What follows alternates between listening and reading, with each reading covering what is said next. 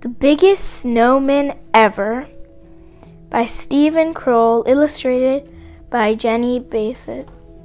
The Biggest Snowman Ever. Once there were two mice who fell in love with the same snowman, and this is how it happened. On one bright winter day, the mayor of Mouseville announced the town snowman contest. Whoever makes the biggest snowman will win a prize, he declared. All the mice were excited.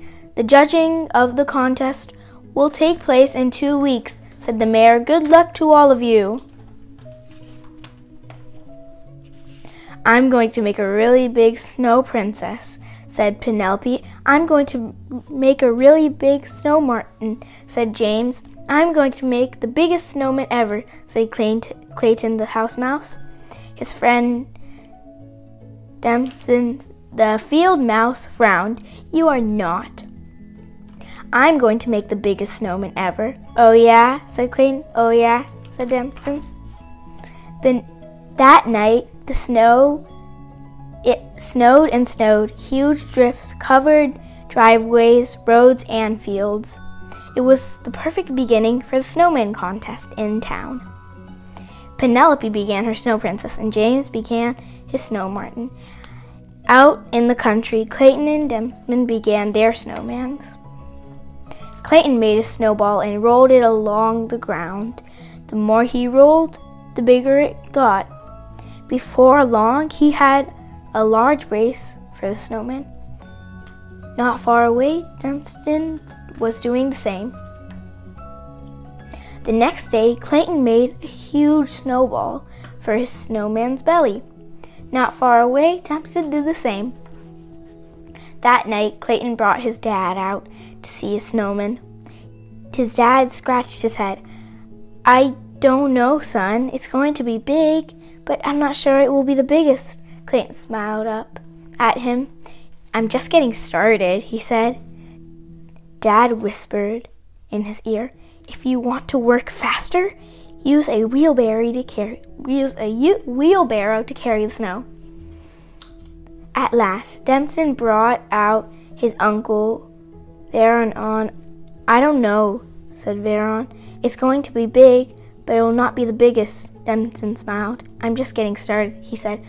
Veron whispered in his ear, if you want to work faster, use a wheelbarrow to carry the snow. The next day, Clayton filled his wheelbarrow with snow. He piled the snow into the snowman. Then he rolled another snowball for the snowman's head. Not far away, Dempson did the same.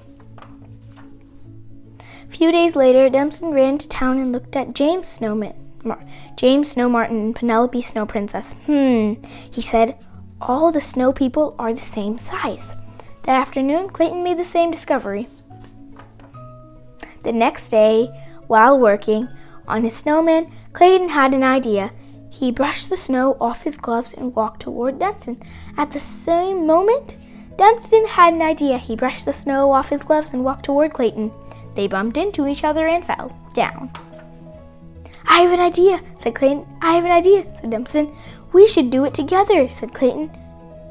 No one said we can't, said Dempson. First, they rolled each part of Dempson's snowman over to the middle field. Then they rolled each part of Clayton's snowman over. They piled the snowball on the top of one other. Clayton dripped and flopped a hat on the snowman's head.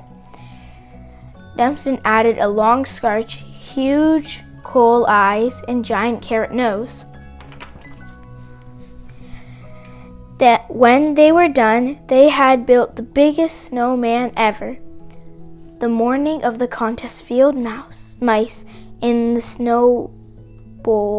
snowballs brought the judge to the country. You both win the prize, said the mayor, handing Clayton and Dempson a large weight of Swiss cheese.